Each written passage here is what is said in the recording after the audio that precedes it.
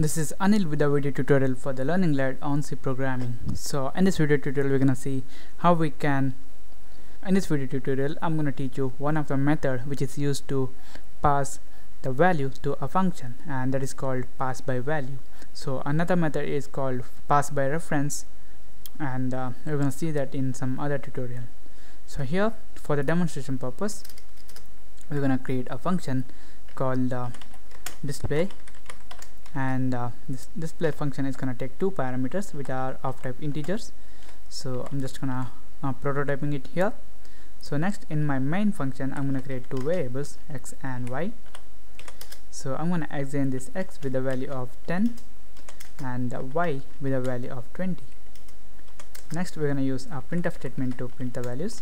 It's gonna be printf, and we're gonna say x is %d and y is %d. We have to refer this x and y. Then we're gonna use this display function, and we're just gonna pass the parameters. It's gonna be display, then the parameters are gonna be x and y. So now we need to define our display function. It's gonna be void display. So it's gonna take two parameters. It's gonna be int, let's say a comma int b. So here we're gonna print it out. It's gonna be printf a is %d and b is %d. It's gonna be a comma b.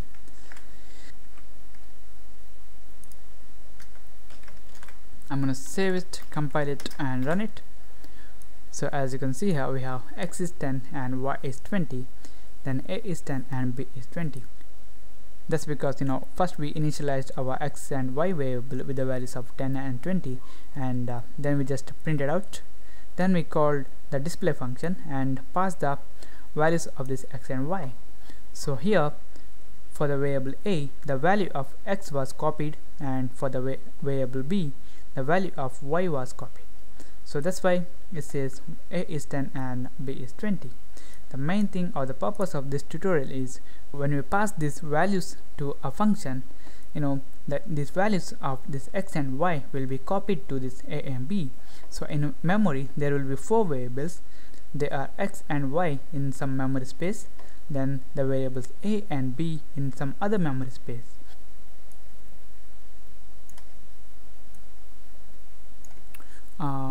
One variable is x, one is y, and another one is a, which is defined inside a function, and another one is b, which is defined in another function.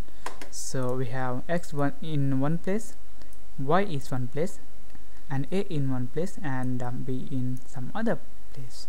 So this x gonna contain the value 10 and this y is gonna contain the value 20.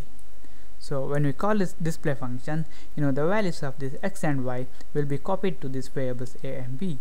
That's why this a is gonna contain 10 and b is gonna contain 20.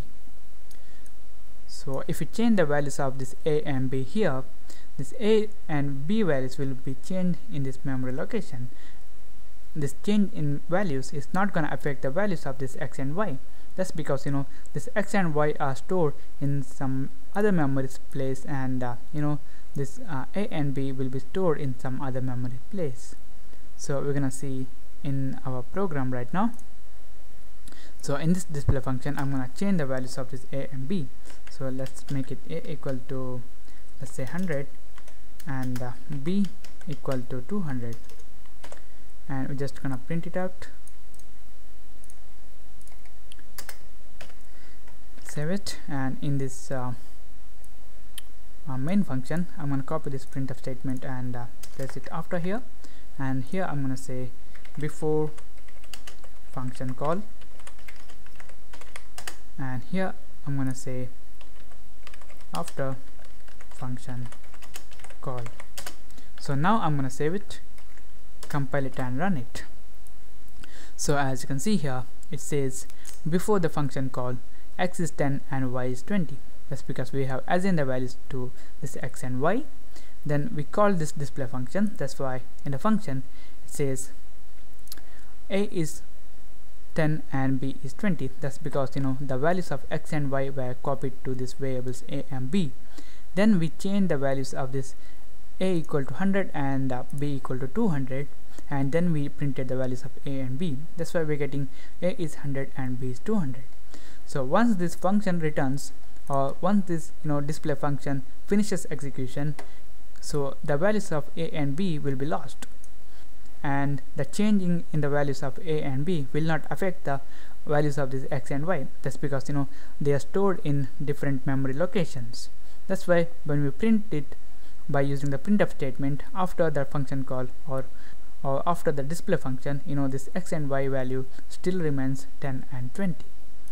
So this is it. This is about the pass by value in C, and in the next tutorial we're going to see pass by reference, which is more interesting than this one. So thanks for watching, and don't forget to subscribe. See you in the next tutorial.